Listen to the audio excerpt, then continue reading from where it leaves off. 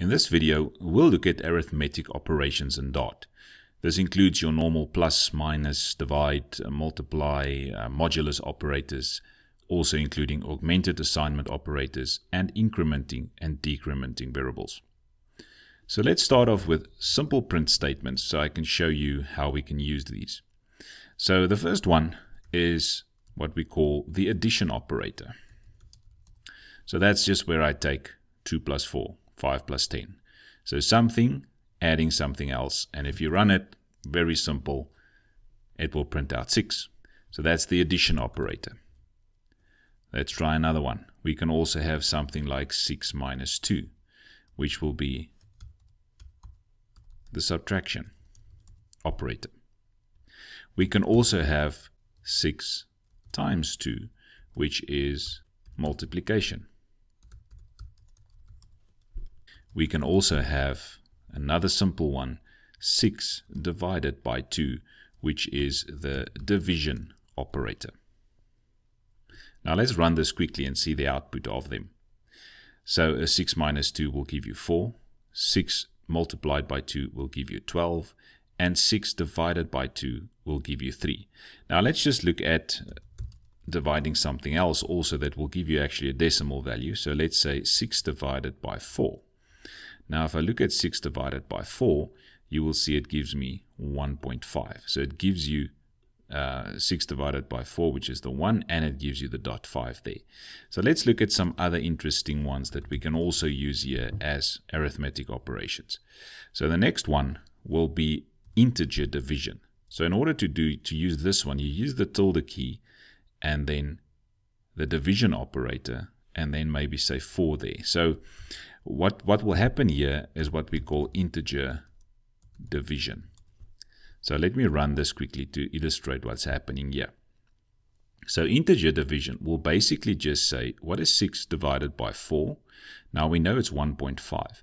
So integer division with this tilde key will basically mean that it will throw away the dot 5 or the decimal part totally and keep it as an integer. Now let's look at the other part of this one, and that is the modulus operator. So we can say 6 percentage 4, and that's the part it threw away now. So this is the modulus operator. And if we run this now, 6 percentage 4 is what is 6 divided by 4? It's 1. And what is the remainder? And the remainder will be 2. So that's the modulus operator. So we can have a simple print statement here that says something like this. Let's say 6 divided by 4 is, we can use the dollar sign and just work out that quickly. Let's say 6 divided by 4 is, and then we use 6 with the integer division. A remainder, give the remainder as dollar, and we can have that one as 6 percentage 4. So if we run this one now, it makes sense by saying 6 divided by 4 is 1, and the remainder will be 2. So I hope you get what this integer division operator does and also what the modulus operator does. It gives you the remainder. This one just gives you the integer of the 2 divided. Right, so these are the simple or the normal operations in Dart, your normal operations that you basically get in any programming language, maybe with slightly different changes here and there. So let's look at the next part, which is augmented assignment operators. So I'm going to have an example here of int x equals 5. So I'm declaring a variable called x, can hold all the integers, and I'm saving the value 5 in it. So let's say I want to add 3 or 4 to that variable. I can go and say x equals x plus 4. And now if I print it out, let's say we print out x. I'm just going to use a print statement here and use a bunch of stars there. So if we run this now, we will first see the stars as a new section, and there's the 9. Okay, so we printed out 9. So what happened? We started with 5 and we added 4 to that x variable. So 5 plus 4 will give you the 9 that we printed out. So there's also these augmented assignment operators that say, well, wait, there's a faster way to do this. So instead of just doing that, I'm going to comment it out so it doesn't read it, is to go and say x plus equals 4.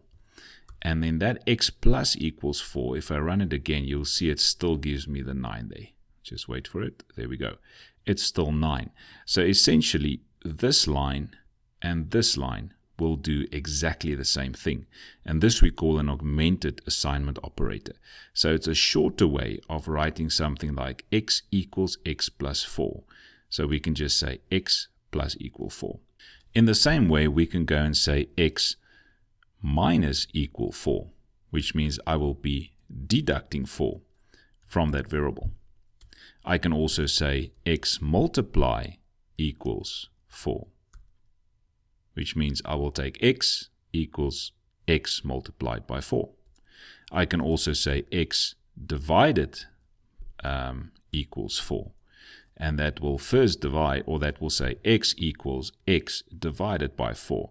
But just note that in order for this to work with the division, you'll need to declare your variable as a double so that we can divide. Okay, so I'm going to leave it as an int there. So you can use that one. You can also use the modulus operator. So you can say percentage equals 4. And you can also use the integer division one. So we can also say x like that. So you can see that we can use all of these operators that we had there at the top. We can use again as augmented assignment operators also. So just note that we can use it like this, and we'll probably use it a lot when we're going forward. So just make sure that you know how these work. Then incrementing and decrementing. Let's declare a variable int people at shop. So let's say you've got a small application on your phone, and every time somebody comes into the shop, you need to keep track of it for this COVID coronavirus. So we'll say int people at shop equals, let's say there's currently 20 employees in the shop. So when you start the day, you will start with 20 people at the shop. So I can go and say every time people at shop, every time somebody else runs into the shop, I will increment, which means I'm just basically going to add to it, or decrement, subtract from it. So I can go and say plus equal 1. And in this case, we will just basically be doing what we said here as an augmented assignment operator. I'm saying people at the shop should be people at the shop, which is 20 plus 1. So it will go to 21. So if I print out this one, people at shop, then you will see it's going to print out a 21 for me. Okay, so let's just add a print statement here also with a few stars. So we know that's the last section we're at there. Okay, so you can see there's the 21. Okay, so it's basically 20 plus 1. So another way of doing this, instead of using augmented assignment operators, we can also use what we call increment operators, and that's the plus plus, just a plus plus at the end. And you can see there it will also give me the same output, 21 still. So by saying people at shop plus plus, we're in fact just adding 1 to 20, and it will be 21, and that's what it prints out. But instead of saying plus plus there, we can also put the plus plus at the front. So we can say plus plus people at shop and run again, and you can see it will give us the exact same output, 21. All right, so why have a plus plus that works at the front and a plus plus that actually works at the end, which is incrementing? Well, let's look at an example quickly on how this works. So we'd call this one, where the plus plus is at the front, we call it a pre-increment operator. And when it's at the end, we call it a post-increment operator. So let's look at the difference between the two. So I'm going to, let's just create another one. So let's say we start with int y equals 10. And I want you to see the difference now. I'm going to print out plus plus y. And I'm also going to print out just the value of y. Okay, I think I'm going to remove these print statements, all of them, quickly. Just see what we have on the screen. So if we run it now, we've got those stars and 11 and 11. So let's see what happens here. What is the difference between plus plus y and y plus plus? So let's look at this. I'm declaring y as 10. I'm going to print out, and if the plus plus is in the beginning of my variable, we call that a pre-increment. Then it means that I'm first going to increment before I'm going to print out. So let's increment the y. So y is 10 currently. Let's add 1 to it because that's what the plus plus does. We saw it here. The plus plus will just add 1 to it. So I'm going to say plus plus y, which will be 11, and I'm going to print out the 11. And if I print y, y is 11, so it's going to print out 11. But look at how it changes if I say y plus plus. So now what happens is we print out y first, and then we increment y. So that's a post increment now.